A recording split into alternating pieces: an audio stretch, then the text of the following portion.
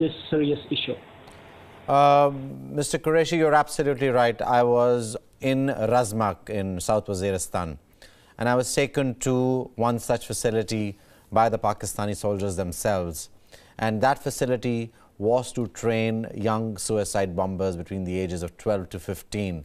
Now, these suicide bombers under the Tehreek-e-Taliban Pakistan were being trained to go bomb facilities. Most of these children were given drugs at the last minute before they went to explode the vest that they were wearing, and if they didn't do it themselves, and the Taliban would do it.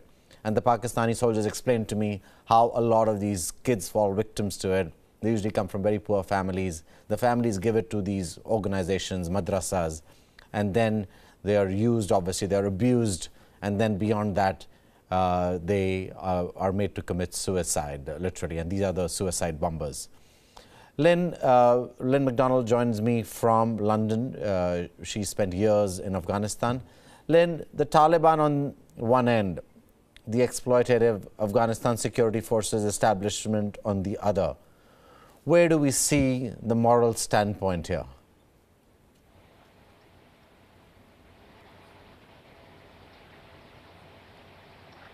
Lynn, can you hear me? I was asking, we see on one end. All right, Mr. Qurishi, let me come back to you there. Lynn will join us shortly once we have our audio in. But looking at the whole spectrum there, you know, Taliban on one side, the Afghan security forces on the other, or other religious groups that are also involved in abusing these children. Where is the moral standpoint? Like, how do these people go back to sleep every single day? I can't believe it. Two things are very clear. The Taliban regime in the time when they were ruling Afghanistan, most parts of Afghanistan, and the current government of Afghanistan, they both are against Bachabazi and Playboy. But unfortunately, Taliban, mostly TTP, Pakistani Taliban, are using young children and boys for suicide attacks and many other purposes. In other issue, which is mostly present in some documentaries relating to Afghanistan's Bachabazi, is they are calling this a cultural issue, but I'm opposing this idea. Due to this, in Afghanistan, Bachabazi is not a tradition, it is not a culture. Some warlords in some parts of Afghanistan, they are doing this issue against the law. In Islamic Sharia, as well as in Afghanistan's criminal law, these issues are strongly abandoned, and they are controversially opposing these issues. So in Afghanistan, this is not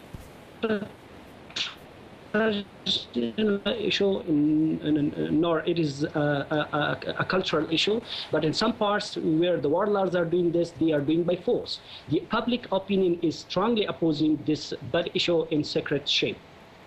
Absolutely. The religion prohibits any such contact, and it's punishable by death.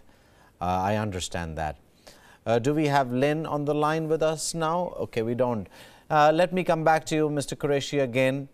What is the answer? How do we move forward?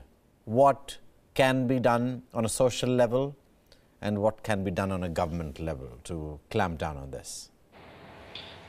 There are two responsibilities for us. One is a regional and international responsibility for us, which is not only the responsibility of the Afghan government and the Afghanistan's nation. This is the responsibility of the countries of the region, mostly the international responsibility, to fight against the terrorism, to fight against the militants, and to fight against the terrorist issues which are continuous in the region, mostly harming Afghanistan and some other countries, where the children are involved in madrasas and they are used and abused for terror purposes, mostly for the suicide attacks. The second responsibility is on the shoulders of the Afghan government and the Afghan nation, which is the issue of Bachabazi, which is day by day increasing since the time of the Soviet invasion in Afghanistan. This is the responsibility of the Afghan government to fight this issue strongly among the police forces and to catch those warlords who are doing these issues, and mostly in the parts where the government is controlling. The second responsibility is of the Afghanistan civil societies, media, and tribal and religious elders. And the mullahs and the religious elders who are working as religious elders in masjids and madrasas in Afghanistan, they should fight against this very big concern, which is against the youth and young children in Afghanistan. Surely, previously I have mentioned that the Afghanistan's public opinion is not allowing these issues. It is strongly opposing Bachabazi and Playboy. Well, thank you everybody for joining us on this show tonight. This is something that we as a human race need to be ashamed of, whether it